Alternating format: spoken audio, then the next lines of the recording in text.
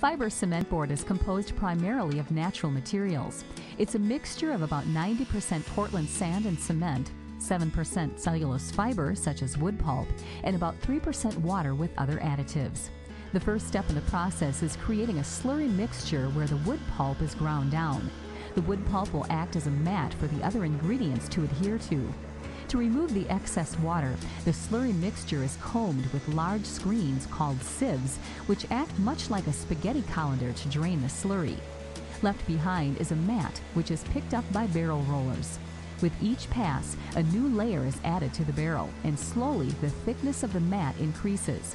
These multiple layers ensure consistency and durability.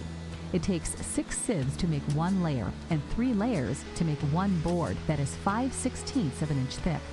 Next, the new sheet goes on a large embossing roller where a pattern is stamped on. Different types of patterns can be designed to mimic many natural materials.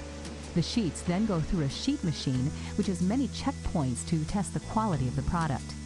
Once the sheets have passed quality checks, they're staged for pre-curing. Cement needs to be cured to reach full strength and durability. These sheets will go into an autoclave, which uses high temperatures and pressure to speed up the curing process. After 12 hours, the sheets are cured. Then they're cut into appropriate sized boards and enter the paint line. Special paint is used and mixed on site.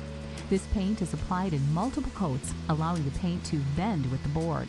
Another quality check tests the boards, where some are rejected and recycled by going back to the beginning of the process. Finally, a laminate is applied and the board is installed with the laminate on. The full process takes about 48 hours and is never touched. It's all automated and goes through about 60 quality checks.